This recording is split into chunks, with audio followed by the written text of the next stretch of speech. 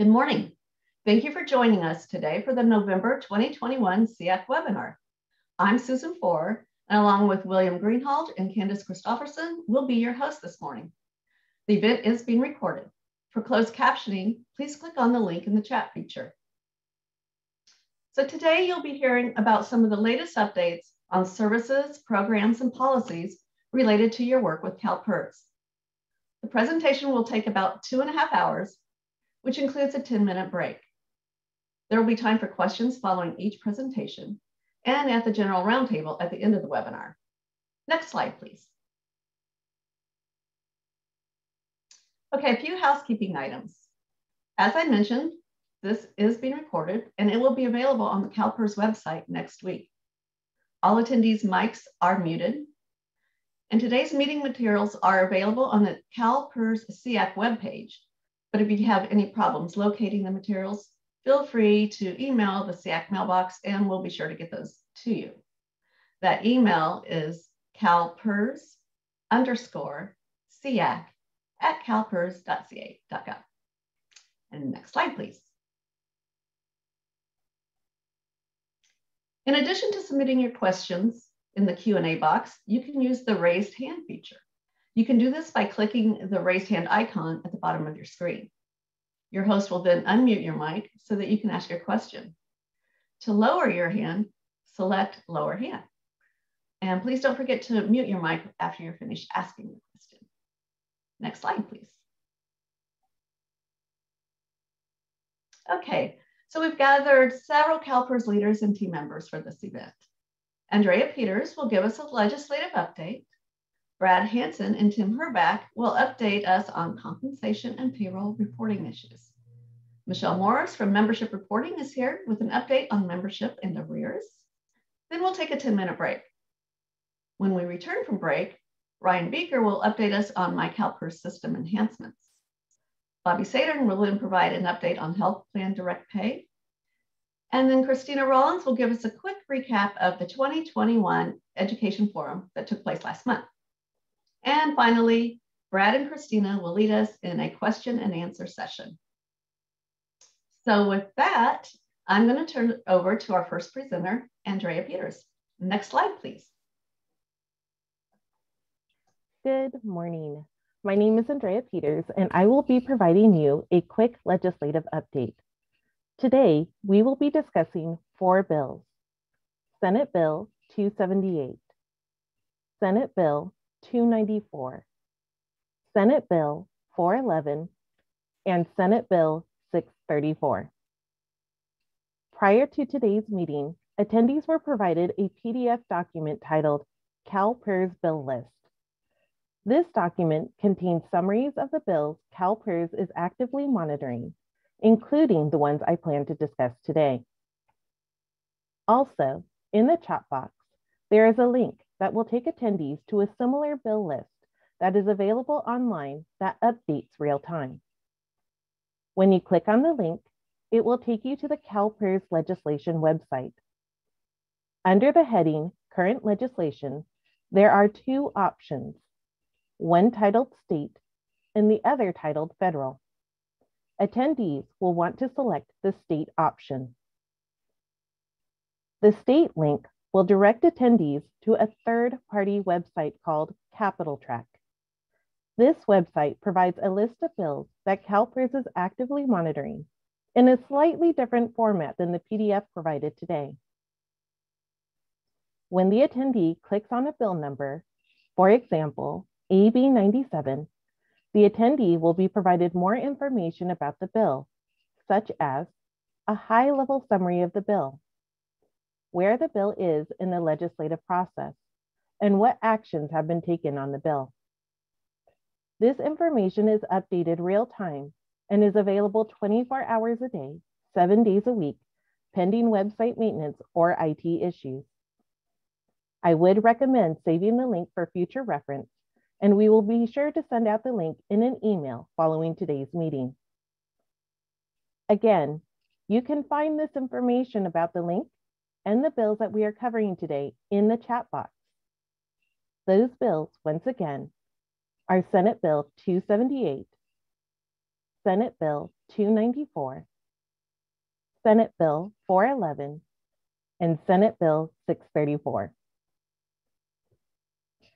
Senate Bill 278, among other things, defines disallowed compensation and stipulates what would occur if disallowed compensation is reported by the state, school employer, or contracting agency, including requiring the employer, as applicable, to pay to the impacted retired member, survivor, or beneficiary a portion of the actuarial equivalent of any reduced retirement benefit, and to pay to CalPERS any overpayment paid out to the retired member, survivor, or beneficiary that resulted from the reporting of disallowed compensation. It also allows the state, school employers, and contracting agencies to submit additional proposed compensation items to be included in a memorandum of understanding or a collective bargaining agreement to CalPERS to determine compliance with existing law. This bill was signed by the governor on September 27th and will go into effect on January 1st, 2022. CalPERS team members are working on a circular letter that will provide additional information on how CalPERS has and will be implementing this bill. Next is Senate Bill 294, which removes a provision from existing law that limits the amount of service credit a school member may accrue while on an approved leave of absence to serve as an elected officer of an employee organization. The current service credit limit is 12 years. This bill was signed by the governor on October 5th and will go into effect on January 1st, 2022. To the best of our knowledge, no school member has been impacted by this cap. And with the removal of this cap, CalPERS expects there to be no impact to school members within the CalPERS system. Our third bill is Senate Bill 411. This bill removes the mandate to reinstate a retired member for violations of the Working After Retirement laws, while allowing reinstatement if circumstances warrant it. This amendment to existing law would provide CalPERS, employers, and retired members the opportunity to resolve working after retirement violations more efficiently. Reinstatement can involve significant costs to the retired member, including the loss of accrued cost of living adjustments. Rather than reinstatement, retirees could pay penalties consistent with the amount of time working in violation. This bill will not change the rules and requirements for those who work after retirement, nor does it reduce CalPERS' authority to impose reinstatement. It simply provides an additional option to resolve working after retirement violations. The CalPERS board had taken a support position on this bill. Senate Bill 411 was signed by the governor on July 23rd and will go into effect on January 1st, 2022. Our final bill is Senate Bill 634, the Retirement Omnibus Bill, which has several provisions that impact CalPERS. The first provision specifies that the membership enrollment date for optional members is the start date for the appointment if the membership election is received by CalPERS within 90 days of the start date. If the election is received after 90 days, the enrollment date would be the first day of the month in which the election is received by CalPERS. Optional members are generally local elected officials, governor's appointees, and legislative appointees. Existing law does not provide deadlines for this election, which has allowed for confusion with both employers and optional members. This provision provides a clear timeline to make and process these elections, while providing both employers and the optional members the flexibility of a 90-day window. The second provision allows CalPERS to collect any overpayment made to or on the behalf of any member, former member, or beneficiary from any future benefit payment that may be payable. When a retiree passes, there is often an overpayment that has been paid, which must be collected and reconciled with the benefits associated with the individual. When there is an ongoing benefit payment, CalPERS is usually able to reconcile the overpayment by withholding the amount from the ongoing payment. However, for lump sum payments, this reconciliation may not always be possible. This provision gives CalPERS team members the authority to recover overpayments by withholding the owed amount from future payments, which will reduce the number of uncollected overpayments. This authority is modeled after a CalSTRS law enacted in 1976. The third provision conforms the paperwork process for CalPERS members electing to continue as CalPERS members in CalSTRS positions to the CalSTRS paperwork process signed into law last year. This amendment will not change any of the eligibility requirements related to members making this election. It simply makes conforming changes to which entities receive the election form paperwork. The final provision makes a clarifying amendment to the notification provisions of a state-funded health benefit program for the surviving spouses of specified safety officers. The amendment would clarify that CalPERS can receive notification of a safety officer's death from any reliable and verifiable source, eliminating any ambiguity that exists in current law. Senate Bill 634 was signed by the governor on September 16th and will go into effect on January 1st, 2022. This concludes my presentation. Do we have any questions?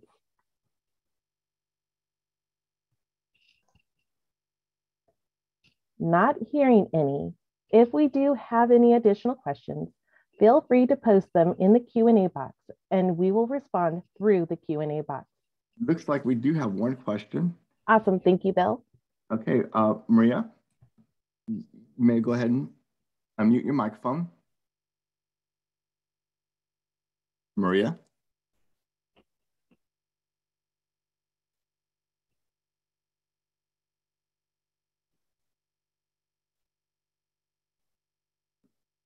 Okay, looks like we may have technical issues on the other end. So go ahead and put your questions in the chat and we will respond there.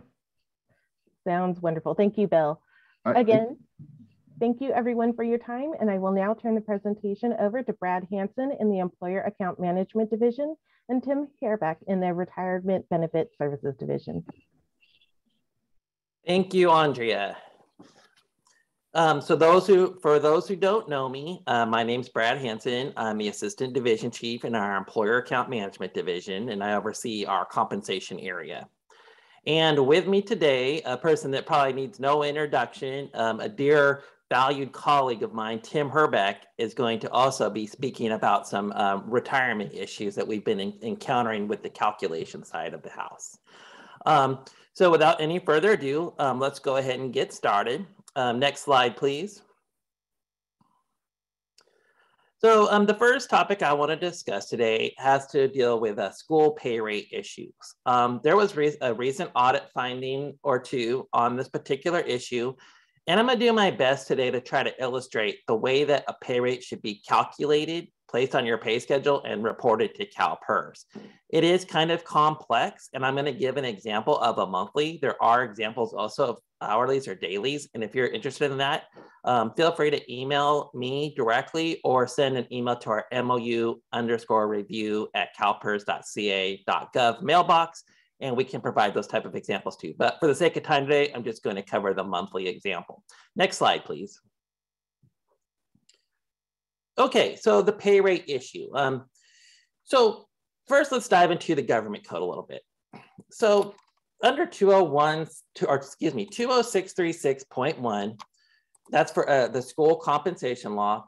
It defines that a school employee's full-time work week is actually 40. Now, I know a lot of districts actually have different schedules. Quite often we'll see like 37 and a half, 38 hours, anywhere from 35 to 40 I've seen with schools. The issue is the pay rate that's being reported to us is based on 37, 30, 7.5 or 38 hours. The pay rate should truly be converted as if the person worked 40. Next slide, please. Additionally, there's a companion law to this, 20962. And 20962 defines what full-time service credit is. So for full-time service credit for a member, it has to be 10 months of full service. So, if you work 10 full-time months, you get your full month of service credit.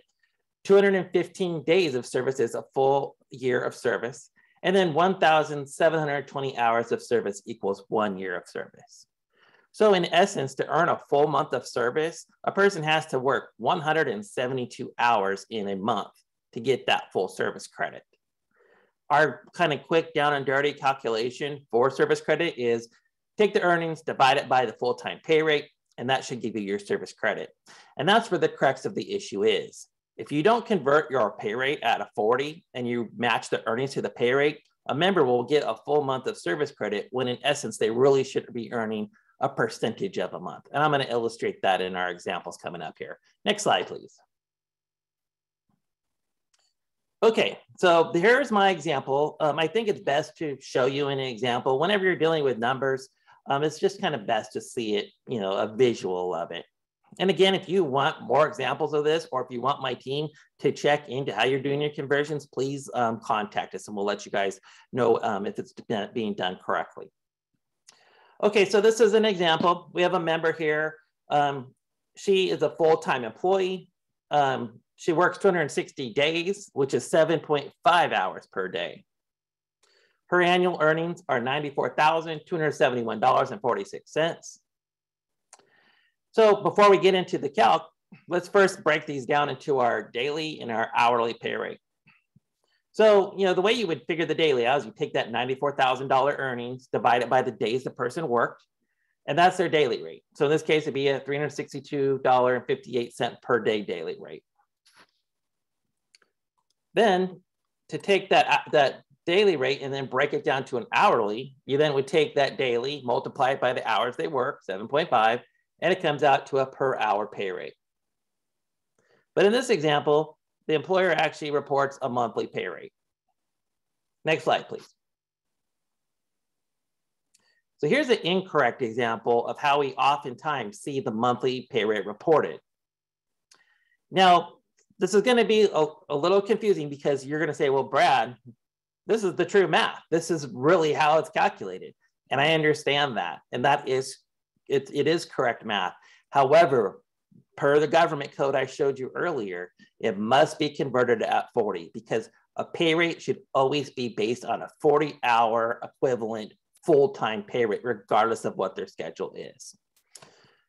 So here's the incorrect example that we see quite commonly. So you had that annual amount I showed you on the previous slide. You divide it by 12. The person works 12 months. Comes up with a monthly pay rate of $7,855.96 per month. So since the person truly say works 37 hours per week, their earnings are matching their pay rate. So the monthly pay rate, $7,855.96. The earnings, that's what that E means, earnings. You divide the pay rate by the earnings, and behold, the member gets a full month every month. CalPERS does cap out 10 months equals 1 year. So, even though you still pay contributions for the full 12 months and it helps fund the plan, we cap the person at 1 year of service. So if this was to stand, this is how we would calculate retirement. I'm just going to say she retired at age 55 and she's a classic member. So, her benefit factor is 2%. We multiply it by her service credit. Let's say she has 20 years. So that's 40% of her final comp. So 40% of her monthly pay rate is $3,142.38. So that's her unmodified allowance. And that's what, let's say she chose that option. That's what her allowance would be if it was to stand and be reported like that. Okay, next slide, please. So that was the incorrect example. This is the correct way to do it. So you remember 2 slides ago, we figured out what that hourly pay rate was. So it was $48.34. Multiply that by what a 40-hour equivalent is. So even though this person didn't really work 2,080 hours, that's what you need to multiply that hourly by. So 4834 multiplied by 2,080, which is 40 hours per week. And that comes out to an annual of $100,547. So even though that wasn't the true annual paid, that's still what the pay rate needs to be converted at. So you take that annual now, divide it by 12, and you come up with the new monthly pay rate. In this case, it's $8,379.69. So to calculate the service credit, we take the true earnings. So based off what the person truly earned, the 37.5-hour schedule, they really only earned $7,855.96. You divide that by the monthly pay rate based on 40, and you can see the person now isn't earning a full month. They're earning 0.0938, which kind of equates to 93% of a month. This person ends up working 12 months, and behold, she still gets the full year of service credit. You know, had this person worked half-time or whatnot, that's where you would see the change in the service credit. So our service credit is really not impacted, but here's where the impact truly comes into play. So we do that same calc. Classic member, 2% at 55 times the 20 years, 40% of final comp. So that person's final comp, let's say they worked that monthly pay rate for the full 12 months. Tim's team calculates it, and 40% of that pay rate is now $3,351.88. If you could you please go back to the previous slide?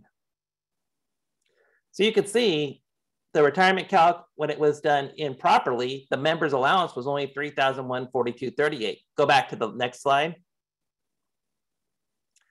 And it increased to $3,351. So about $200 difference in the calculation. So I know that the math seems odd because that wasn't what was truly paid. But per the government code, the pay rate should be calculated based on 40. The earnings is where you will capture what they were truly paid. Those earnings will then dictate what the service credit will be. So it can even out sometimes, especially with part-time members. They might not get as much service credit, but they get the benefits of the final comp. Next slide, please. So I know that was a very complex situation. Again, if you need more follow-up information, we will have more QA at the end of this SEAC today, and I can do my best to answer some of your questions. Though if they are very specific and you want us to look at something, I'd prefer if you just emailed or sent an email to my team, and then we can break it down for you and send you back an email to help explain the situation better. Okay, so now moving along to the next topic, reporting issues. And this is a common issue that we've talked about at prior SEACs and the Ed Forum as well. Next slide, please.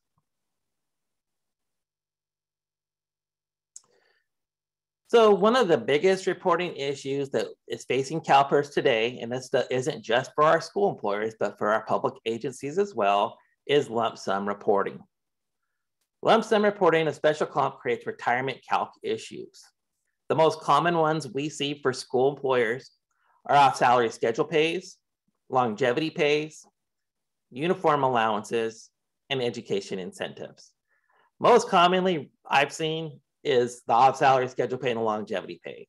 This year in particular, we've had quite a few lump sum reporting issues with these two particular special comp items. Next slide, please. Our law 20636.1 and 20630 speaks to how special compensation and pay rate for that matter should always be reported as earned. So in the months that it was truly earned. So for instance, you contract for you bargain for an off-salary schedule pay, a 6% in lieu of a pay increase. You pay the member in June of 2022. Well, in essence, that 6% was not intended for just June. It was intended for the entire fiscal year. So that's where we want you to use these transactions called retro special compensation adjustments. It's just one line you can enter in. You can actually do that in your earned period report as well. And you can spread that out equally over 12 months. The system actually does that for you. So you put in the amount, the total amount, you put the months that it's for, and then when you submit it, it spreads it out equally over those months. The one flaw with this transaction is it doesn't span fiscal years. So you'd have to do with the different RSC for separate fiscal years. Next slide, please. So let me illustrate an example of why a lump sum creates an issue for CalPERS. So in this example, every December, School X, a fictitious school, reports a $1,200 lump sum longevity payment for Johnny Member. Johnny Member decides he was going to retire in July 1 of 2022. He's 55 years old and he has a classic formula. Pay rate's $5,000 bucks. So School X, they're smart about it and they go, well, we report this every December, but we know that Johnny still earned another 6 months of longevity. So we're going to do a lump sum of 6 months of that longevity in June because he's retiring. Next slide, please. So here's kind of a rough illustration of their payroll reporting. You can see here on 12/1 of 2021 on that first line, they reported his monthly pay rate, his earnings, and his special comp for longevity, the $1,200. But then from January to May, you see that there's zeros. I left March, April, and May off just because I didn't have the size on the slide, but just assume that it continued on. But then on June of 2022, they reported those additional 6 months of longevity pay because they knew the member should receive that. So that's the illustration. Next slide, please. So our system, when you submit the retirement app, it trolls through our data and it actually finds your highest 12 months for your final comp. So it trolls and it finds the last 12 months for the final comp period, 7/1/21 to June 30 of 2022. Next slide, please. So if you recall on that payroll illustration, there's actually 2 lump sums reported there. There's 6 months in June, the $600, and then in December, there's 12 months of special comp, the $1,200. So this member, instead of receiving $1,200 to be added into his final comp calc, he's going to get $1,800. So that's $600 more than what he should be receiving. Next slide, please. So this is how we would calculate it. We take his pay rate of $5,000. We take the $1,800, divide it by 12 to come up with a longevity pay average of $150. His final comp now is $5,150. If you do the retirement calc, the benefit factor times the service credit, you'll see he gets 50% of his allowance, and his monthly allowance is now $2,575. So that's if the lump sum was reported and it stood, and CalPERS was not able to catch it at the time of retirement. So this member now is on roll with $2,575. Okay, so that was an improper lump sum reporting. So here's how it should have been reported, and then I'm going to show you the differences in the calcs. Next slide, please. So here's an example of how it should have been reported as earned. So as you can see, the special comp was all spread out to $100 per month. That's why I picked $1,200 to make it easy on the example. But you can see in December, you only see $100. And that's because the $1,200 was spread out for the entire calendar year. So if I was to show you November or October, you'd see also $100 of special comp and longevity reported. And then likewise, from January to June, it's spread out $100 per month. So next slide, please. So because it was spread out appropriately, the member only got $1,200 of special comp as he was supposed to. You divide that by 12 to get the average of your longevity. And you can see now the final comp slightly less at $5,100. And you run the calc through with the same details, and the member now is getting a $2,550 a month allowance. Next slide, please. So I did a side-by-side comparison, and you can see that with the lump sum reported, the member's retirement allowance now is $25 higher than it should have been.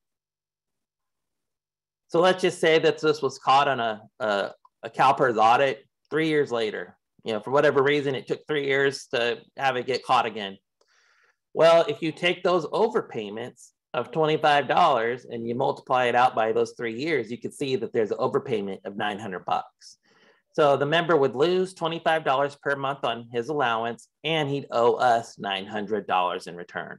Now, this is kind of a low-end example. I've seen some that have been much, much higher than this. I've seen overpayments that have been anywhere between $5,000 to $10,000, or downward adjustments that be $50 to $100, which can really impact a member's livelihood, right? Like they made lifetime decisions based on these calculations. So it's very important that when you report special comp, it's not reported as a lump sum. Next slide, please. Reporting lump sums creates tons of issues. One was the one I just showed you, where the person is calculated incorrectly and could be captured in an audit and have a costly overpayment. It also creates delays in retirement payments, right? We've been really cognizant of this issue, so we've done our best to try to capture these when they happen. But when they do happen, it either requires the employer to go in and fix their payroll data and so it posts properly so we can calc it, or our BSD, our Retirement Benefit Services Division, will end up having to do a manual calculation. Or my team, the comp review team, will have to go out there and spread the payments out for you, which creates a lot of work, especially during crunch time. This year we've had a real big uptick in retirements, and it's created some delays in our payments because we've had to try to smooth out some of this data or work with you to fix it. So, keep that in mind whenever you report lump sums, that it can create a lot of different issues for CalPERS. But I will say I've added in a new payroll rule that's going to be coming in January that should help with this issue. Next slide, please. The circular letter for this was actually just sent out, I want to say last week. I think it was last week. Either that or it was early this week. Regardless, it's out there. So we created a new business rule. It's actually an existing business rule that we implemented back in April or March of last year. It created a lot of issues. There were some defects associated with that. Well, we've cleaned all of that up now. And what will happen come January, it's going to be January 15th is when it goes in our system. I think that the Monday following the 18th is when you guys will probably see it. But regardless, it's going to go in over that weekend. And the way it's going to work is so every special comp type, we've set thresholds based off of data that we have back at CalPERS on what we believe the appropriate compliance level for each of our special comp items is. So if you report a special comp item as a lump sum, most likely it will exceed a threshold. For instance, OSSP, off salary schedule pay. That one I can tell you the threshold 6%, because in the law, that's the highest you could report is 6%. So if you were to report an off salary schedule pay all 12 months in 1 month, it will definitely exceed that 6%. So when it exceeds that 6%, you're going to get this error code, CRB 00357, and it's going to let you know that you reported as a lump sum and that you should spread it out appropriately. The other thresholds, unfortunately, I cannot share. They're all proprietary information. We can't really share that. We don't want employers to catch wind of what it is. Perhaps if they wanted to, they could game the system. They would know what our thresholds are and report underneath them, things of that nature. I know no one here would ever do that, and I'm not accusing anyone of that, but it is proprietary information. Having said that, if you do get this payroll error when we go live with this, and you feel that your item is compliant with CalPERS and it just exceeded the threshold, please let us know. We'll take a look at it. We'll confirm that that item is above threshold and should be reported in the percentage it is, and we will find a way in which to have that payroll post. In the next year or so, we are going to have an enhancement for that, so where we can set the rules specific to each employer. At this first go around, it's probably going to require some behind the scenes for us to get those posted in those rare situations, but we will be able to accommodate you the best that we can on that. This rule right now is set as an exception, so you could run an exception report now to see if you already are encountering this issue. Okay, next slide, please. All right, so I'm now going to turn it over to Tim Herbeck, and he's going to talk about timely retirement payments.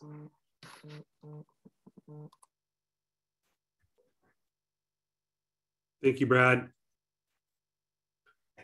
Okay, so I believe everybody can hear me now.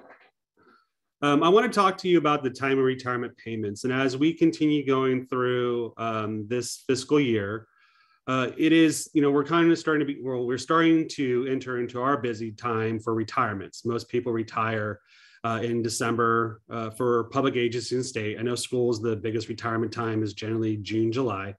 But what we've discovered is over the last year or so, there have been a number of issues that really have prevented members from receiving their benefits timely and actually being paid accurately. And due to these discrepancies or these delays, we have since received a number of escalated calls, submitted inquiries, emails, letters from members who are just questioning why either A, their benefits being delayed by sometimes 30, 60 days, or why their benefit is not matching what they got at the estimate. So for this part, I want to kind of talk to you as an employer. I know normally my questions and answers are directed to members, and if any of you are looking to retire within the next year, this is really relevant to you. But this is, as an employer, how could you help us ensure that as people retire, they get the benefit that they deserve in a timely fashion? Next slide, please. So what are some of the most common reasons a retirement benefit payment may be delayed? And I'll kind of go into this a little bit more and kind of show you some of the screens that we have internally that help calculate a retirement. But the biggest is fluctuating pay rate types. Because whenever we see fluctuating pay rate types, it triggers what we would consider a exception message. Think of it the same way as your error messages when reporting payroll. We also get exception messages when trying to calculate a retirement. We would prefer that all retirements, the applications would come in and they would then just be a fly through. What we consider an application come in, we just wait to the retirement date and they get paid out. But as soon as we have these exception messages, we hold our retirement calculation to provide further review. So fluctuating pay rate types are the number one reason why we get these exception messages. Different pay rate types reported for summer session. This is more specifically to schools because, as Brad just discussed, as you report compensation, regardless if it's 1 day or 2 days worked, 5 days worked in a month, you have to report those to us for service. So the pay rates we see a lot of times are different because you consider a summer session work versus the normal calendar school year worked, but they're not really doing anything different. The duties are not being different. And actually, if you convert the hourly pay rate that you're reporting for the summer session, it is very close to maybe the monthly pay rate that you would report during the normal school year, using the 173.33, conversion factor. But because there is a difference and there could be rounding issues, it does delay the timely payments. So different pay rate types. Reporting to multiple part-time positions. So this, this makes, I know we have where you have one appointment. And for schools, this is really for you because we don't have this really for the state and public agencies. But because we have somebody who's a crossing guard, we have somebody who's an administrative assistant. I mean, my kids go to school and I know the admin person who's in the office is also the person who's doing, playground duty during lunchtime. And at 3 o'clock, they also go out and do crossing duty to ensure the kids cross the street. For the most part, they have one job. They're just an assistant or they're just a school admin person, but they perform different duties throughout the day. So what we see a lot of times in schools is that for each of those duties, you may have different pay rates. Even though it's the same person, really just doing functional work at the school, you pay them differently. Crossing guard versus yard duty versus in the office doing budgeted work. But that really does play a role, especially if you get a merit increase or a salary adjustment specific to one position, not the other ones. We don't know how to calculate those pay rate changes. And then fluctuations in special comp reporting, very similar to what Brad just talked about. If you have, 0, 0, 0, 0s being reported, then all of a sudden this one lump sum of off salary schedule pay, because that's how you chose to bargain and pay your members out as a one-time lump sum. Because we have these zeros and all of a sudden this high increase, it creates triggers. So if it's not fluent, if it's not consistent, if it's not routine, fluctuating special comps do create a restriction for us to review. And then one-time payment of special comp, we've already addressed that. And as I'm looking and monitoring some of the questions, I think Brad has an opportunity to kind of talk a little bit more about the one-time, especially if they're paid out in July for the upcoming fiscal year, or they're paid out at the end of the year once you have a budgetary surplus and you know you have to get rid of the funds and pay it out.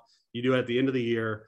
But those one-times, especially if you do it 1 year in June and then the next fiscal year in July, and we have these two large lump sums, it really does create havoc on the retirement calc.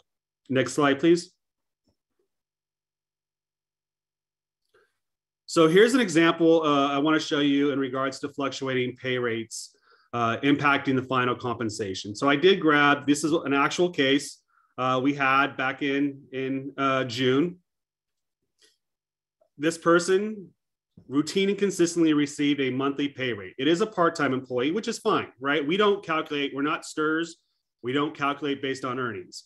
So even though they're part-time, their hours still reflect a monthly pay rate. It still is a 40-hour work week, still an 8-hour day. It doesn't matter if they're full-time or part-time because we don't calculate based on earnings.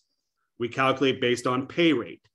So that is the biggest difference between us and STRS, because working with a lot of reciprocal systems, including STRS, a lot of systems use earnings in order to calculate. They take the total annual earnings, divide by 12. That's how they come up with their final comp value. We don't do that. We use the actual full-time pay rate. Earnings derive service credit. So in our formula, we have pay rate times service credit times formula. Earnings drive service credit. Pay rate gives you what your monthly equivalent should be. So in this case, the monthly full-time pay rate is $4,052.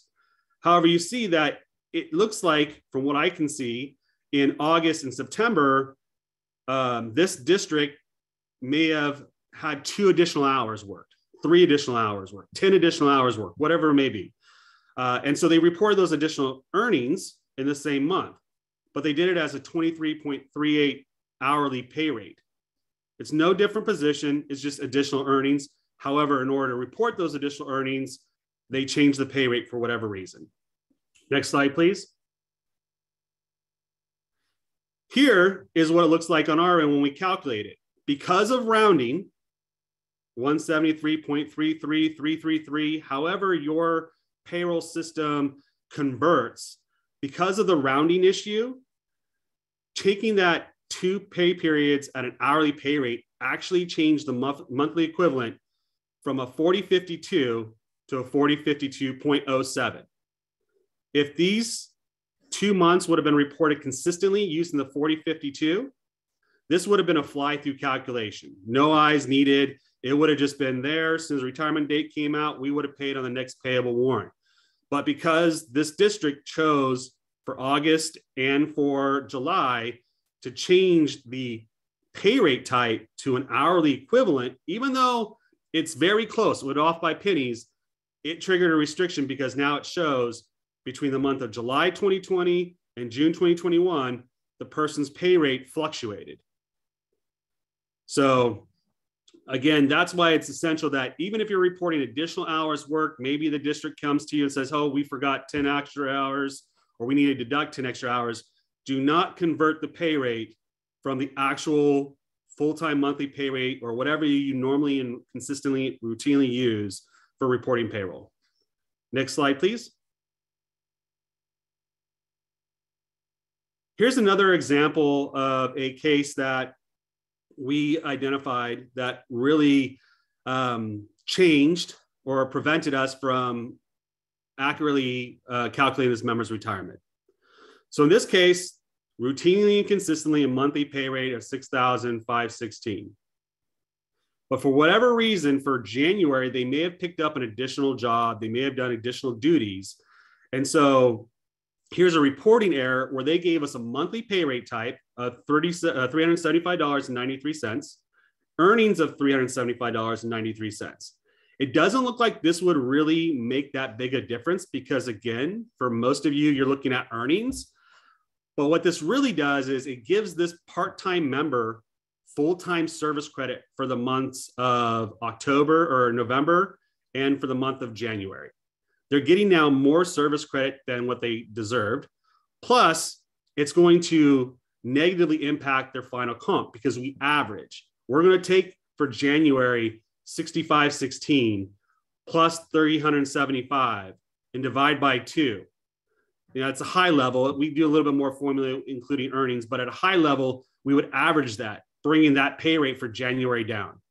And the same thing for that November period. Next slide, please. So when you look at our calcs, this is what it looks like. All of a sudden, we're looking at 3 months or 33 years worth of payroll. So we have 18 months at 65.16. We have 1 month of $375, 1 month of 65.16, another month of 138, and 65.16. When we actually calculated this case, because it all looked correct, and unfortunately we didn't really do too much dive into it, we actually released this case with the members' lower monthly pay rate.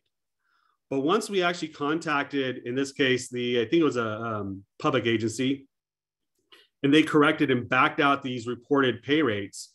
One, yes, the service credit went up, the pay rate went up, but the service credit went down. And this member actually got more in retirement because, again, that full service credit was there. When they backed it out, it reduced it. So even though the monthly full-time average went up, the service credit went down. And this person actually had to cut us a check for approximately $4,000 by the time we caught this, because we overpaid them due to these two misreported pay rates. So you can see, as we average and calculate, it's not that we just use earnings. We actually use every monthly full-time equivalent to calculate a person's 1 year or 36-month final comp. And we use it all. And we only focus on pay rates. And we do average things out. We don't just take the highest, right? If, say, for example, for one pay period, the member had a pay rate of 65.16 and $4,000 in earnings, and then a pay rate of, say, $6,700 and only $1,000 earnings, we're not using the $6,700 monthly pay rate as the highest pay rate, because they really didn't contribute and earn a benefit on $6,700 for the entire month. Majority of their service credit was off of 65.16. So we have to average and weight it out to get a correct funded full-time monthly equivalent. And that's some of the questions we get from members as well as employers, is that they believe whatever their highest pay rate is, regardless if it's multiple pay rates in earn period, unless it's a retro salary adjustment, but if it's multiple earn period pay rates, that we would use the highest in their calculation and not average it out. And that's just not true. We truly look at all reported monthly full-time pay rates, and we average it out based on the month and service they have within their 1 year or 3 year period of time, however we calculate the retirement. Next slide, please. So with that, I think I'll turn it back over to Brad. I believe you have some questions and maybe some additional slides. I do. Thank you, Tim. Okay, so the last topic I'm going to discuss today, and Andrea kind of touched on this a little bit earlier, is about new legislation that passed with for CalPERS law. And in particular, I want to talk about SB 278. Next slide, please.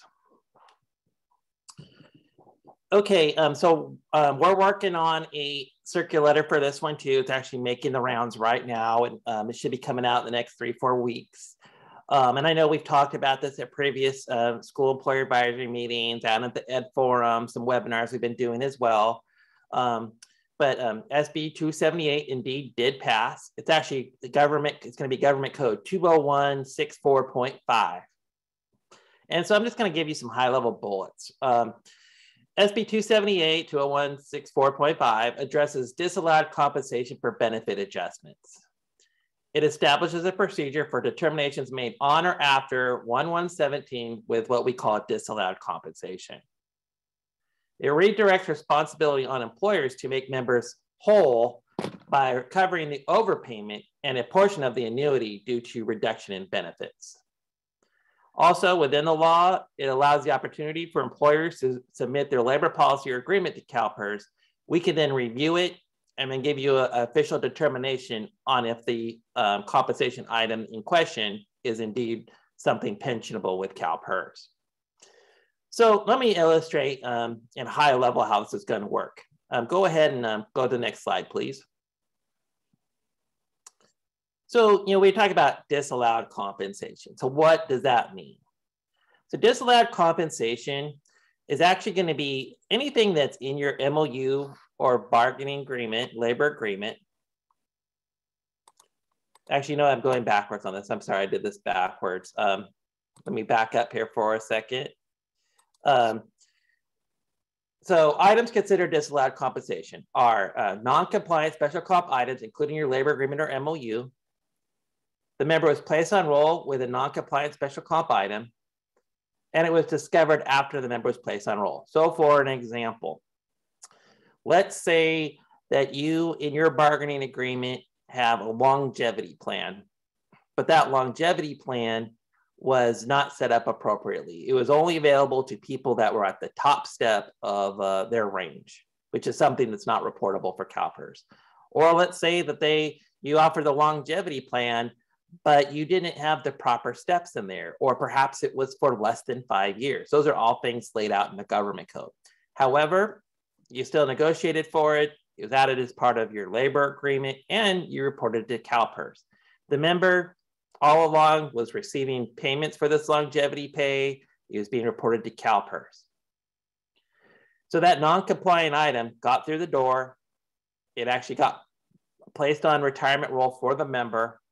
And now they're getting paid for a benefit they never should have received.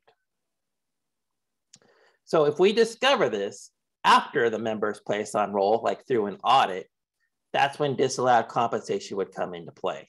And I'm going to show you how that penalty works in the next few slides. So just to recap, you have a non-compliant item in your MOU or labor agreement. It was reported to CalPERS. The member was placed on roll with that benefit, and then it was caught after the fact. That's disallowed compensation in a nutshell. Next slide, please. Disallowed compensation, though, is not items that were due to payroll reporting errors. So say that you, like the issue I brought up earlier, where the pay rates get converted inappropriately. That is not considered disallowed compensation. That's more considered like a payroll keying error. Or say you reported a monthly rate as an hourly. We'll catch those 99% of the times, but something like that, that's a payroll reporting error, not considered disallowed compensation. Lump sum reporting, the issue we talked about also earlier with OSSP in particular, or longevity payments. Even though that's a big no-no, it's still not considered disallowed compensation. Basically anything that was considered a payroll reporting error is not something that would be considered disallowed compensation. And then the one little nuance of this is that, within our law also, special compensation items cannot be reported solely in the final comp period. So for example, if you offered up an off-salary schedule pay, and say it was a compliant off-salary schedule pay, it crossed all the T's, dotted all the I's, and it was something you should report. Well, if a member retires with that off-salary schedule pay and it was only reported ever once in their final comp period, it's reportable. It just can't be used in their final comp calculations.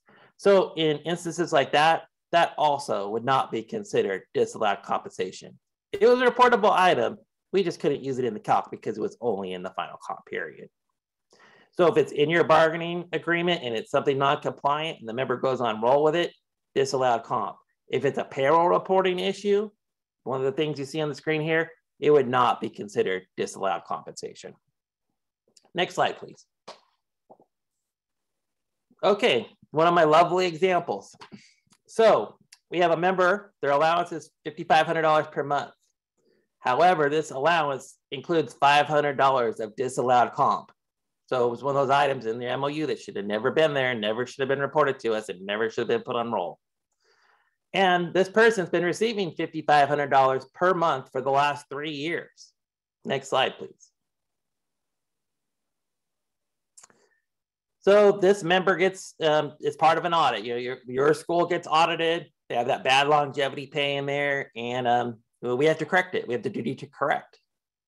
So Kevin's team, the MOU review team, audit team, they work with you.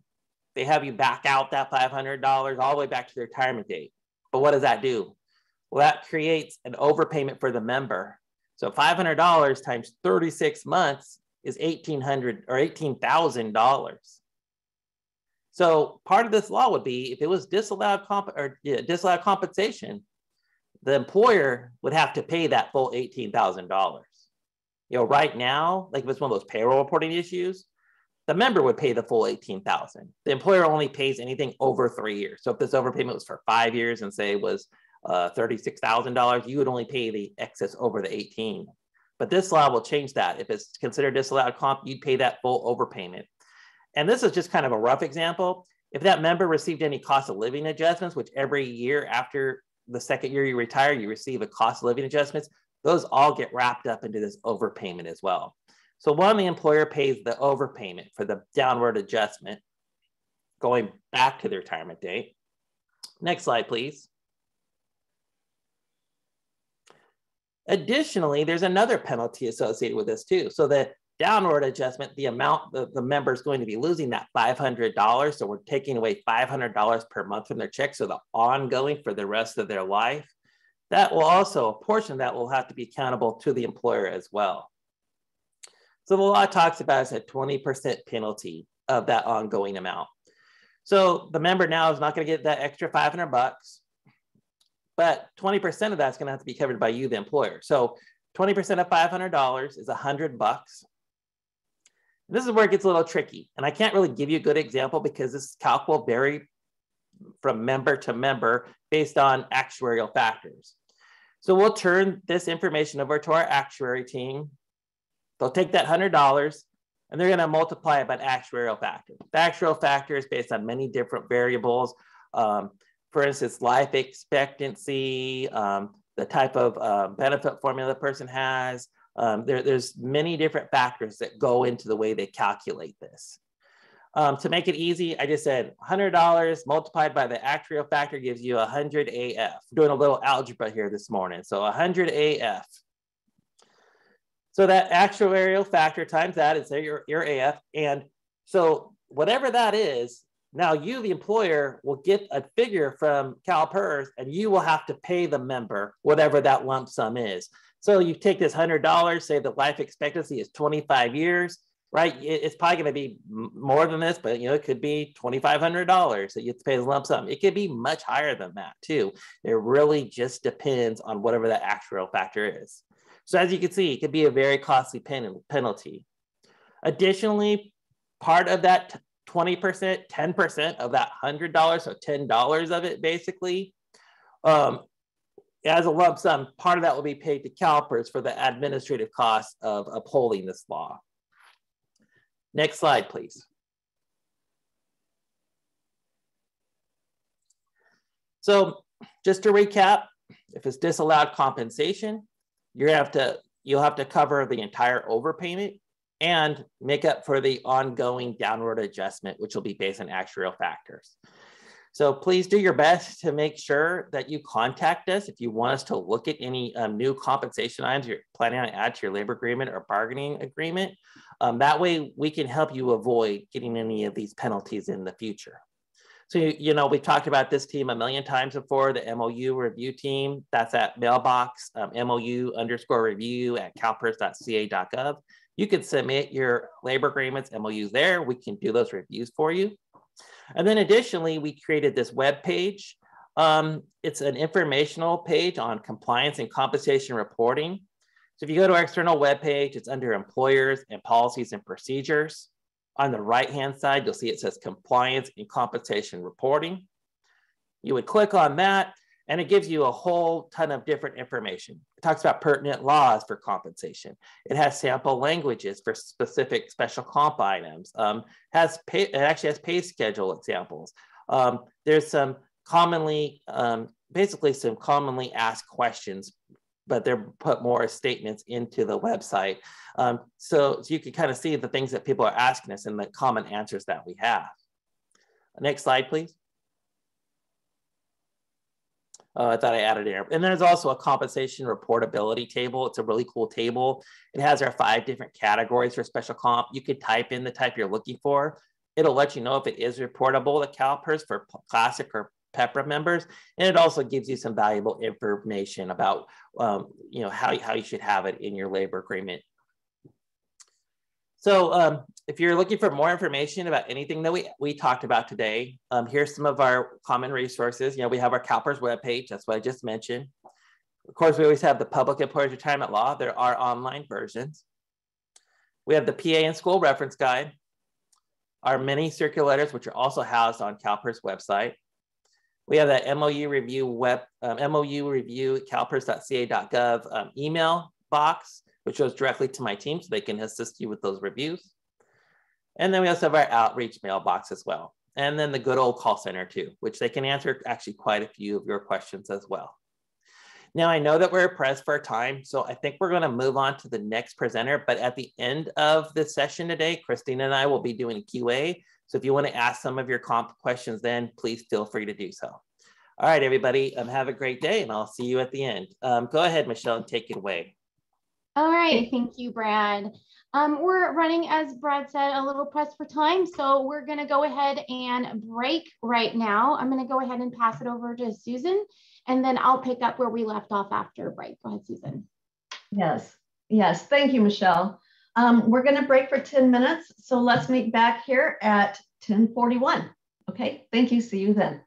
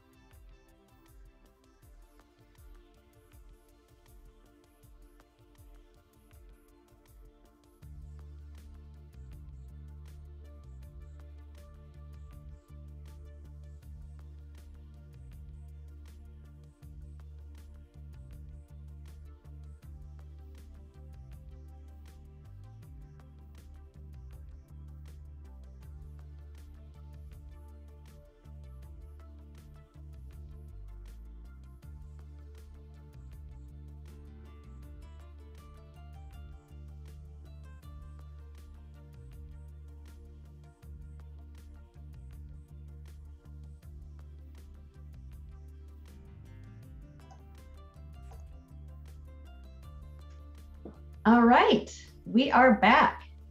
Thank you. We're going to get started again now, and Michelle, you have the floor.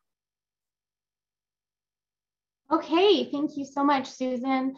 Hello, everyone. I'm happy to be with you today and go over some recent enhancements, as well as a glimpse into what's coming as it relates to membership. Next slide, please. Right, based on feedback from employers, we've been working hard creating enhancements to our service credit purchase certification process. One thing is being that we now have the ability to see the status of your submitted request at the time throughout the certification process. So anytime that you have a certification that you're submitted, you can see the status of that at any time, which I know can be very helpful to you. This will also allow you to check it and have any person with appropriate access be able to see where it is in the process. The second one is that you will now get notified when there is a service credit purchase pending for you to complete a certification. These would be requests that were initiated through Member Self-Serve or MSS, which is also very helpful. In addition, you will notice a notify option on the certification page that shows the participant employer name and start and end date. So that's the page that you will see in the certification. That also has that notify option that's now available. Since arrears notification gets sent to the parent agency, when this option is selected, it will send a notification to the child agency to notify them of the arrears review that is pending, and that action needs to be taken. Which is also a lot of feedback that we received from the employers. So we're happy to oblige and put those implementations in. Next slide, please.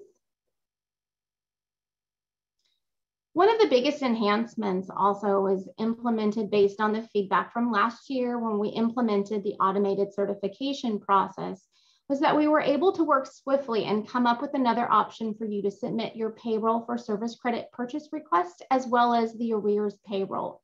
This is called the employment certification upload functionality. CalPERS implemented this back in September, which was just a few months ago. And now you have a few ways to submit your payroll to us without having to enter each payroll in separately. The three options I'm referring to is manually by pay period, which I'm sure you're all familiar with, an XML option, and then now the new method of using a CSV file upload. So I'm going to go ahead and take an opportunity to post some information into chat that will be helpful to you. So you can go ahead and refer to the chat for the information. But on the CalPERS website at the top, you will go to the employers on the top screen and then go down to technical requirements, technical resources, expand the toolkit, and there you're going to see a zip file. If you open that zip file, you can see a sample CSV that you are able to fill out or see what it looks like.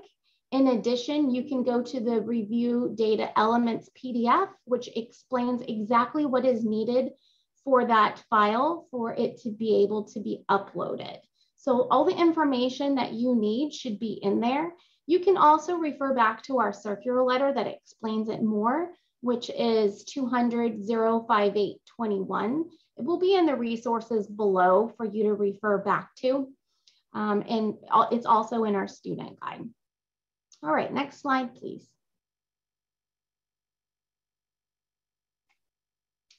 Okay, just to show you what the screen looks like, I've attached a screen capture.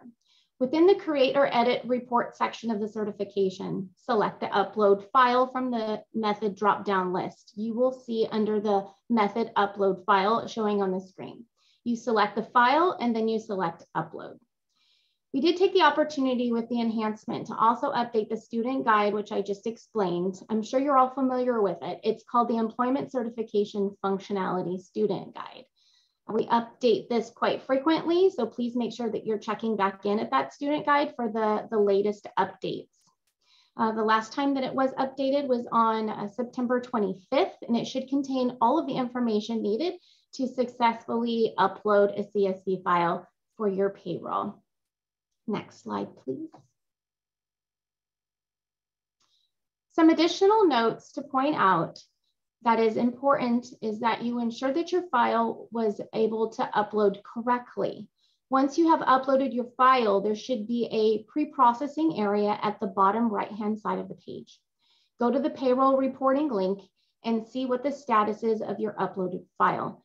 You should see it very visibly that if there is errors and what the status of the error is. Please note all errors must be cleared in order for the payroll to get uploaded correctly on the certification. The student guide will help if you run into any errors or if you're having trouble correcting them. We are finding that is usually an input error or formatting inconsistencies. Again, the student guide is posted on this slide. It's also at the end of this presentation. And if you get stuck, you can always call the contact center and they will be able to walk you through as well. Next slide, please. All right, so moving on to future enhancements. Again, based on employer feedback, we listened and we're taking action. Within the next few months, we will be providing additional fields on the certification screens. The details such as the member's email address and their phone number will be pulled directly from what is available in the CalPERS account, allowing the employers to easily reach out to the members for any questions or if any further information is needed as it relates to their SPM request, such as their social security number or CID, so you know who they are and can effectively access their employment and payroll records, allowing you to complete their certification, which I know sometimes can be a challenge when you don't know who they are because maybe they don't work for you anymore. We're asking for you to complete all fields in the certification required if you use them in order for us to accurately complete all service purchase credit requests, such as time-based CBU class code, reportable earnings, pay rate. We are working on making some of these mandatory fields in the future, but it's very helpful if you do provide that information up front for us to easily complete the request, whether it be an SPM request, service credit purchase, or an arrears review. Next slide, please. Okay, now that we've covered the recent enhancements and future enhancements for membership, I wanted to go over a few reminders. In order to complete any certification for a service credit purchase or an arrears review, you need to have the correct role established in your CalPERS account. We are finding that there are many certifications that we sent out that are left incomplete or have never been responded to. If you are curious if your school has any on file, let me know and I can pull a report for you, or you can access it by pulling a Cognos report yourself. It's called Business Partner CalPERS User Access Reports. Or you can see in the contact section of your agency's account, by going into contacts, you can click on, you can click in there and see exactly what roles that you have or what you don't have. But just to note that you do need to have a business partner arrears role. Everyone needs to have that role in addition to one of the below. So one of the following roles you need to have added, depending on what your function is with your agency. So either payroll or retirement enrollment. So make sure that those are set up and then you can actually see what certifications are pending for you to complete. Pull the Cognos report so you can see it there, or you can ask me and I can easily send you a report. Whatever is easier for you. Next slide, please. Additional reminders to prevent delays with all certifications and best assist our members, please make sure the following information is provided upfront on all certifications, as I stated before. We are continuously updating our automation and in turn increasing our efficiencies to be able to process work quicker with no errors while maintaining our data integrity. So what we need: dates of employment, position title, time base, tenure, months worked per year, options to upload supporting hiring documents, which we highly recommend that you do to support maybe an arrears certification, and then also the service period details. When these fields are missing, it will stop the process until they are completed by the employer. It is important that a timely response is received in order for us to fulfill the member's request.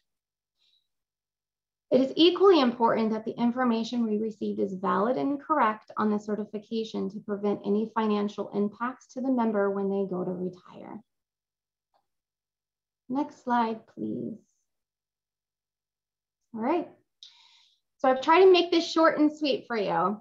I have listed some helpful resources for you to utilize and refer back to as needed. I've listed the circular letter, which ends in the 20, which is the employment certification functionality that we rolled out last year. Also, the circular letter ending in 21 is the certification upload functionality that I went over. The student guide with step-by-step instructions for both the arrear certification and the service credit purchase request certifications are also listed there for you to refer back to. We are in the process of making more updates to that student guide, so please look out for that as the future enhancements go into place. There'll be more information in that student guide for you to review. If you haven't had time to validate your role in My CalPERS, please also refer to the student guide on page 1 or the circular letter ending in 20 on page 2. There's specific instructions on how to do that.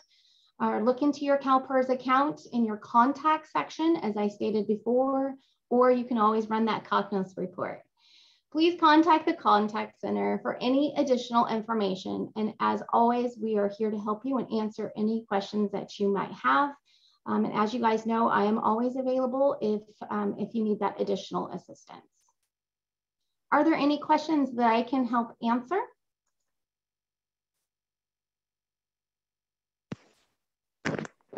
Thank you, Michelle. Hi, everyone. Good morning. This is Ron Ashcraft. I'm an analyst here on the membership review team. We had a couple questions that came in that I answered in the Q&A. We do have one right now that hasn't been answered yet, and it's from Debbie Hackenberg, and she asked, I was told by an employee that they received a letter from CalPERS stating that it is the employer that is to submit the request for service credit information for the employee. Did she misunderstand? I thought the employee is to start this process first. Hi, Debbie. I can go ahead and answer that, Ron. Thank you so much for the question, Debbie. You're correct. If they can actually submit it 2 different ways, preferably it would be through the MSS tool, the member self-serve. They initiate the request to the employer. The employer should receive that in their tool by getting notified, and then they complete the actual certification, including all of the payroll information. The second way is if they submit a form, which is they would just fill out a paper form or an online form, and then they would email it to the employer. And then the employer would insert everything into the system through automation. So there's 2 different ways. We do highly recommend the automated way where the member starts through MSS. Thanks for the question. Thank you. There's a few more. Monica's asking, how are arrears requests found? What prompts these to be entered in the member request area? I can clarify that if you'd like, Michelle, or you can. Sure. So how the arrears found is you would just go into your My CalPERS account under that member and they would be in there. We can help you with that, Monica. If you reach out to me, I can send you some screen captures of what that looks like, or you can refer back to the student guide. There's actually screenshots in there that shows you, and how they're prompted is several different ways how they can be. The first one is through the service credit purchase request. If there is a service credit purchase request coming in, more than likely it's going to need an arrears review. So we make sure that the member is whole and they have everything that they need for that calculation to be accurate. So that's the majority of requests that we receive over in my team for the membership review from an arrears perspective. It stems from that service credit purchase request that was initiated. On the flip side, outside of that, there are several reasons why it could prompt an arrears review from my team. Either the member called into our contact center and asked some questions, and they sent it over to us to do a review, a cursory review of the account. And then therefore, we're going to in turn ask for the employer to provide us some additional information. But there's many other reasons that does prompt a review. And I believe that's also listed on the student guide as well, Monica. But again, you can always reach out to me if you're having trouble and I can assist you. Okay, Michelle, we do have, Vina is online and would like to ask a question. Go ahead, Vina.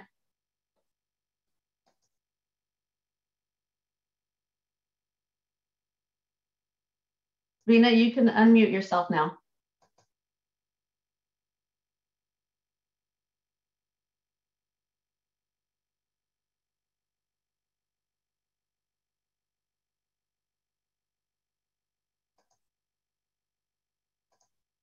Okay, Vina, if you want to ask a question, go ahead and type it into the Q&A box. Okay. Oh, are you there, Vina? Yeah. Oh, okay. Can you hear me? Barely. Okay. I would like to say my question so that if you can't hear me, I'll type it in. Okay. Yeah. In 2000, it's probably, yeah. It's probably best if you type it in. Okay. Okay. Go ahead, Michelle. Okay, so I see one from Patty.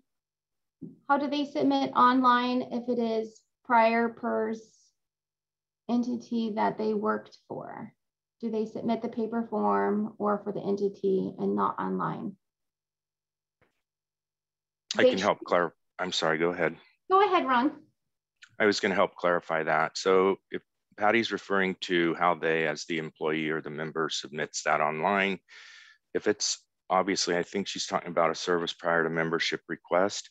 And again, that member is to begin it online on their own CalPERS login account, and then they submit it over to the appropriate employer to complete and then submit to CalPERS for review.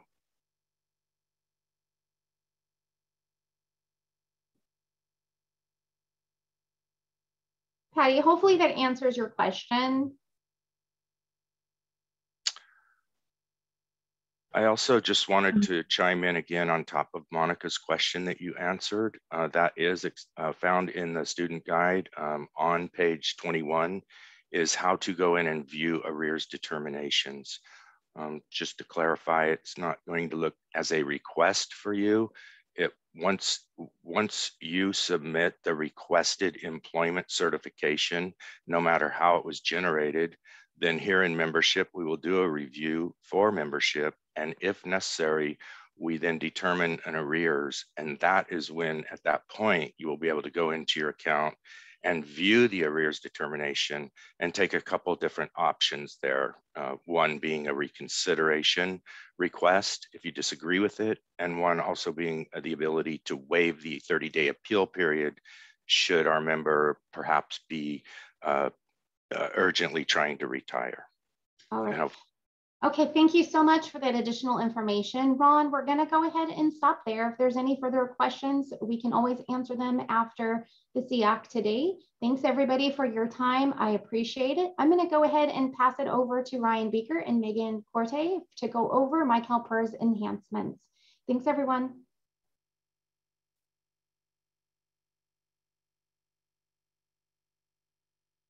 All right, good morning. My name is Ryan Beaker and I will be presenting on behalf of the system support team about recent enhancements to the CalPERS system. Next slide, please. The contributory notification letter. The purpose of this document is to notify employers that the contributory status of a member's appointment has changed from non-contributory to contributory. So let's say you have a member who works for school district A full-time. Several months later, the same member accepts a part-time position at school district B. The part-time position at School District B should be a non-contributory appointment. If the member separates from School District A, the contributory notification letter would be sent to School District B, letting School District B know that the non-contributory status of the appointment at School District B has changed to a contributory appointment, and contributions are now expected for this appointment. This letter will be sent to the school district, and a courtesy copy will be sent to the COE and the employee. If the employee accepts a full-time position back at School District A, CalPERS will send the overtime non-contributory letter after review is completed, and the part-time appointment at School District B should no longer be contributory. The contact person name in the letter will be populated based off the primary payroll contact. If there's no primary payroll contact, then we will use the first payroll contact in the list of contacts. If there are no payroll contacts for the employer, then we'll use the human resources contact, then the general contact. Next, we have the employer certification mass upload. We have recently enhanced the MyCalPERS system to accept CSV documents to certify arrear pay periods by both the COE and the school districts. These CSV documents are commonly created in Microsoft Excel and can contain multiple arrear periods for several different members at a time. Circular Letter 200-058-21 discusses the new employment certification functionality in detail if you would like more information. As Michelle was saying, we have several different online resources that can assist in the creation of a CSV document. Within the circular letter, underneath the additional resources section, you could click the technical resources hyperlink. From there, you could open our payroll tab, and within the payroll tab, we have a CalPERS review CSV report document. We also list the CalPERS review PDF, but this is designed to cater for those employers who upload using an XML format. So make sure you click on the right one. Within the technical toolkit section, we list an employer's technical toolkit that you can download and find an example of the CSV documents as well. There are several different types of examples within that toolkit, so make sure you select the right example file. Once you've created your CSV document, we highly encourage you to try and upload this document in our test environment. The test environment has no connection to the actual MyCalPERS website, so no late fees, arrears, or penalties will occur from anything you do in the test environment. If you can access the normal MyCalPERS website, you should be able to log into the test environment using your same login credentials. Next slide, please. Lastly, we have a few reminders I would like to point out before I conclude the presentation from system support.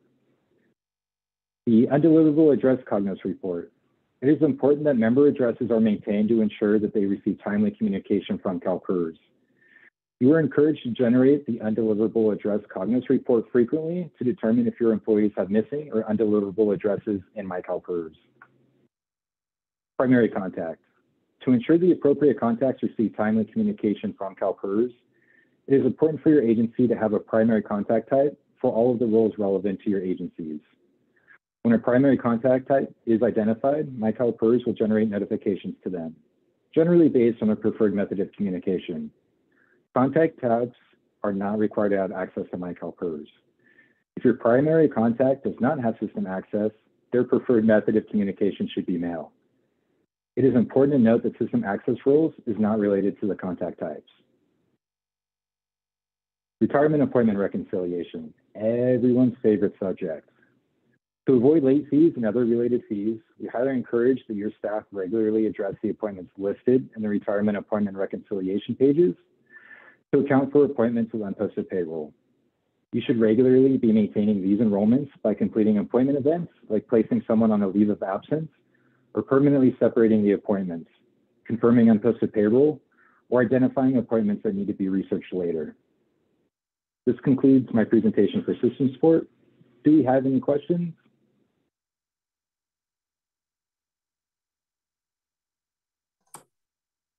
Ryan, I think we're going to go ahead and go on. Yes.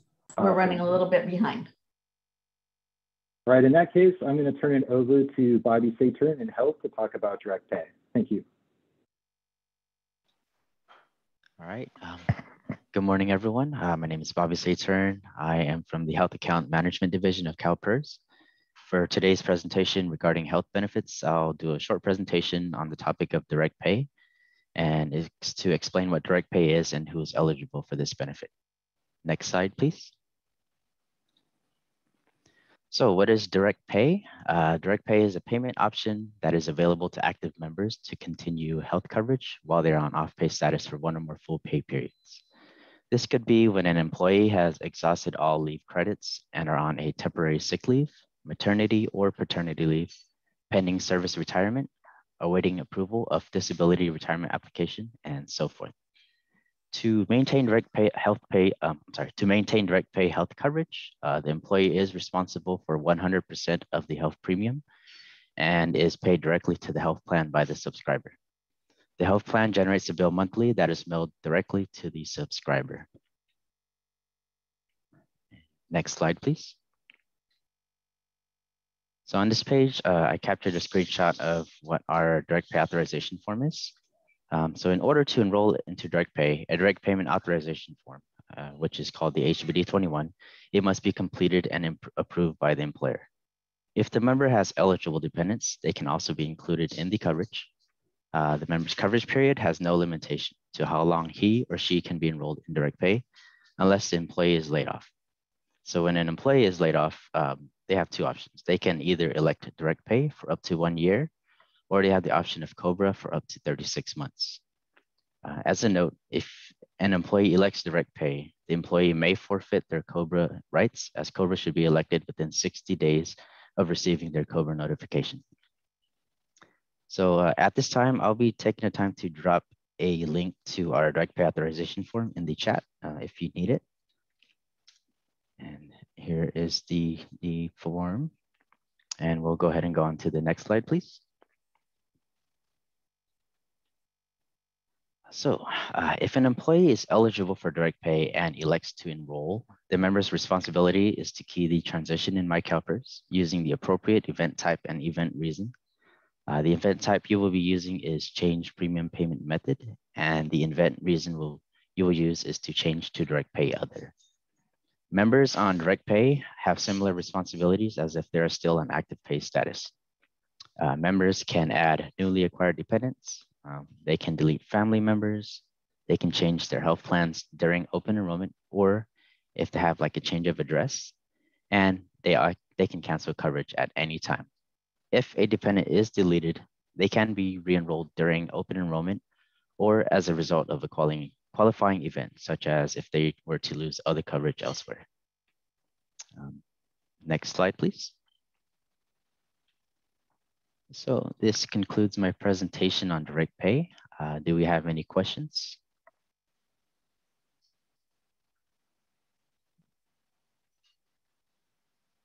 So I do see a couple of questions here in the Q&A. Looks like Mary asks, is this only for participants that are enrolled in CalPERS health plans? So yes, that's correct. This is only for participants that are enrolled or are eligible for health through CalPERS. And then looks like Jacqueline is asking for this slide. I believe this should be included with the whole slide. And Teresa is asking, is there any circular letter sent out covering the health direct pay employer responsibilities? So that I'm not sure. I can get back to you on that one. And if I do find that circular letter, I can send you a direct link to that.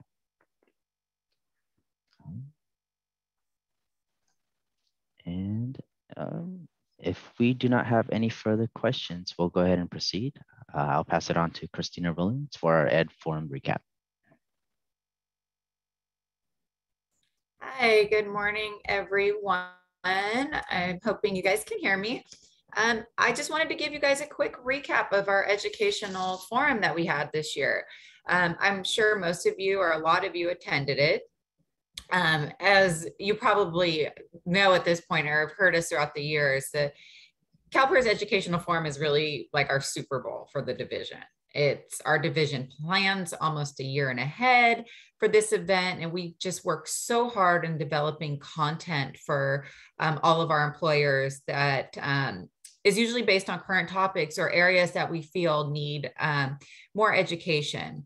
So this was our second year of hosting this as a virtual event, and we had record attendance in all of our sessions. So CalPERS as an organization, we conducted almost 20 sessions, and almost half of those came from our division, from the Employer Account Management division. So that was fantastic. Our most popular sessions this year were the MOU labor agreement review, the question and answer session with Brad's team. That session had almost 800 attendees attend. So that was amazing. And the other highest one was taking the complexity out of working after retirement. And we had approximately 700 attendees for that presentation. And our other ones, you know, those were the highest, but not by much. We had high attendance of over 500, I think, in at least, I mean, in all of our sessions that were given by our division. So we were so happy to see that. We received a lot of great questions in the sessions. And so that was great too. We were able to answer the questions. It was just the right amount of time. And for those of you who attended, I hope that you enjoyed it as well. We also received a lot of positive feedback and a lot of positive comments about our content in our sessions this year. And so we really, really appreciated that. Knowing that our hard work had paid off this year for the Ed Forum was great to know, and that it was appreciated by all of you as well. So we also had exhibit booths that we offered from our specific program areas to answer specific questions. Those exhibit booths weren't visited as much as we thought they would be, similar to last year, but we're hoping that the reason for that is that the questions that were that you had were answered in the sessions. So the information, the presentations are available still on our website if you were registered or attended the Ed Forum. So you're able to get that information as well, the recorded sessions. And next year we'll be back to our in-person event. So the 2022 CalPERS Ed Forum will be in person again, and it'll be in Anaheim on October 31st and November 1st. Yes, I know that that is Halloween, unfortunately, but there's no changing on that date. So we will be hopefully seeing most or all of you here today at our Ed Forum in person again. And we're looking forward to that. I don't know if you guys had any feedback, or are there any questions or any feedback you want to provide now while we're here on the Ed Forum, or something that you didn't get out. If you do, I'll wait a little while for that. If not, I can move on.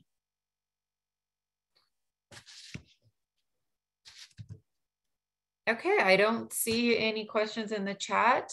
And with that, we're running a little bit short on time, but we do have a few minutes to answer. Brad, I'll bring Brad Hansen back on the video, and Brad and I can do a quick question and answer period if you guys have any questions about any of the topics that we cover today at the SEAC, or any questions that you might have, period. We're here. So with that, Brad and I are here. So please feel free to use the chat or message us, and we'll answer any questions that you have.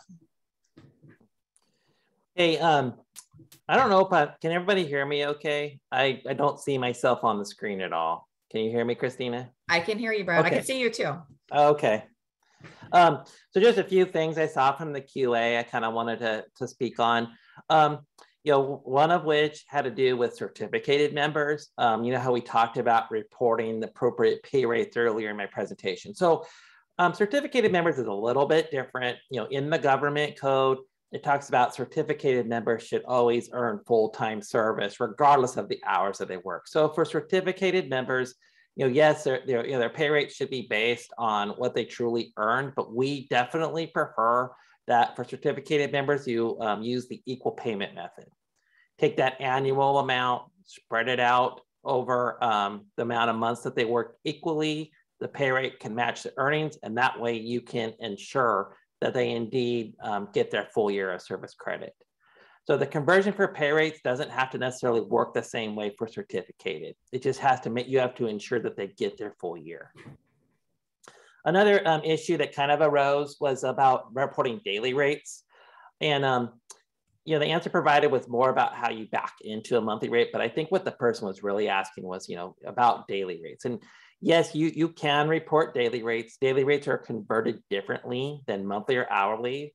But the same rule applies. You know, daily still should be based on what a person works on a 40-hour basis, full time, not the 7.5, not the 6, but based on 8 hours. You know, I didn't have time today to show an example of a daily rate, but perhaps at the next SEAC meeting, I can show you guys what a daily rate conversion looks like as well. Or if you'd like to, take the opportunity to send us an email, and one of my team members can provide you an example of how a daily rate should be converted to account for the full time. And then the last thing I also saw was kind of about the lump sum reporting. And, you know, one of the issues normally deals with the way that the OSSP or any special comp item for that instance is bargained for, right? If you bargain for it as a lump sum and it's paid as a lump sum, that's where it creates a reporting issue. Because I understand you paid it as a lump sum and probably in your payroll system it's lump sum, and then your payroll team members have to go in there and find a way to report it accurately to CalPERS, right? And the easy way is just to do the lump sum, but then it creates all those problems. So my suggestion is when these items are bargained for it so that it's paid on a monthly basis or on a bi-weekly basis, you know, however you pay it out. That way, when you pay it, it will just be paid bi-weekly or monthly, and thus make it easier to report. We've had a lot of our employers, not just school, but public agency as well, talk about this issue. And in 9 times out of 10, when an agency bargains for a special comp in such a matter, we rarely see that lump sum issue, because that's basically you're reporting the same way you were paid, which was as earned. So hopefully I was able to kind of chime in a little bit more on some of those common questions we have. So let's open it up and see if we have any more. Yes, we do have. Ramona has her hand raised. Go ahead, Ramona. So I did type my question in. My question is, when assigning the primary contacts at the district level for items like the payroll, financials, Social Security, things like that, will PERS be contacting the district first or directly and not contacting the COE? In most cases, I know for my team, we will contact the district first. Are you speaking about like the SB 278 penalties, or just in general about all CalPERS items? Just in general about all CalPERS items, because they don't do the reporting piece. So sometimes they don't know what's being asked. They answer incorrectly. It get escalated until it does reach my desk, and then I step in and it was an easy solve. But you know, I think that what we try to do is in our system, it will actually have an indication like who the payroll reporter is for the district. So if we looked up a school district and we saw that Stanislaus County Office was a reporter, then we should contact you and not contact the district directly. I'm not sure if that is, you know, always followed to a T, but that's something that I can talk to my folks about if that is an issue that you're seeing. Okay. But yeah, I mean, you know, rule of thumb, normally, you know, you go into that employer on my CalPERS and then you see, oh, this is the contact. I'll call that payroll person. But I do know with the COEs, there's usually that extra level where we can check to see, you know, who reports payroll. Yeah, because sometimes they complement it a little bit. Yeah. Or not, they complicate it a bit. Yeah, gotcha. Any other questions?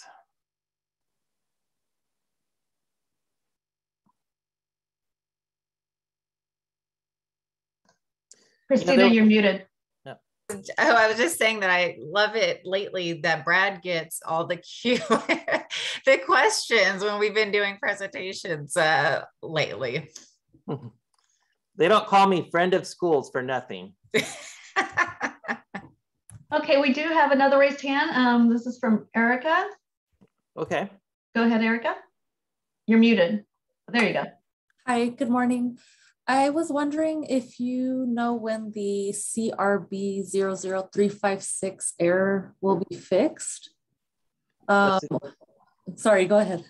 356 or 357, the new one? No, 356. Which one is that? That one tells us that the begin and end dates fall within multiple earned periods. Oh. Basically get it if we're not reporting for the entire month. So if someone starts working, say on today, November 10th, yeah, report payroll starting with the begin date of November 10th, it gives us an error. Oh. So these stay on until the final upload, and then we have to go to our payroll analyst to submit a request to have these overridden, and then they usually take at least a month. And then I get emails from somebody else at PERS asking me why my report is not posted. Gotcha. Normally Cynthia Brown, she attends these, but she's on vacation today, so I don't have the answer. Tony, I see you're logged in. Do you know if we have a SCR lined up for that one to be fixed, or sir? Those are like our internal terminology we use for correcting the problems. What do you mean? We can check real quick and see if I can get an answer before the meeting ends. Okay. If not, if we can get the employer's name, we can follow up with them to find out. Okay, sure. And provide additional information. Okay. Thanks, Tony. Sorry to put you on the spot. No problem. Thank you. Yep. Yeah, I have heard about that problem. I know that we wrote up an issue for this to get it fixed in my CalPERS. It's just a matter of when that priority is taking place and what release that is. So Tony's going to look into that for us, and we'll get you the answer as soon as we can. Okay, thank you. You're welcome.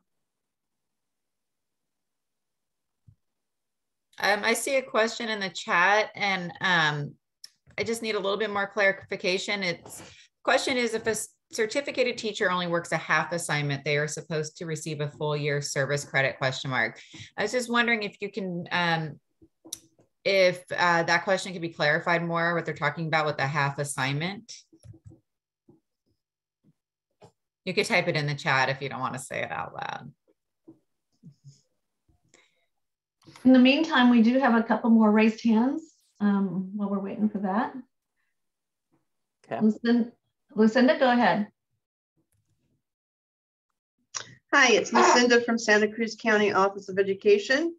I have a question on SB 278 in regards to the January 1st, 2020 bargaining unit agreement language and or memorandum of understanding language that districts are supposed to have for SB 278.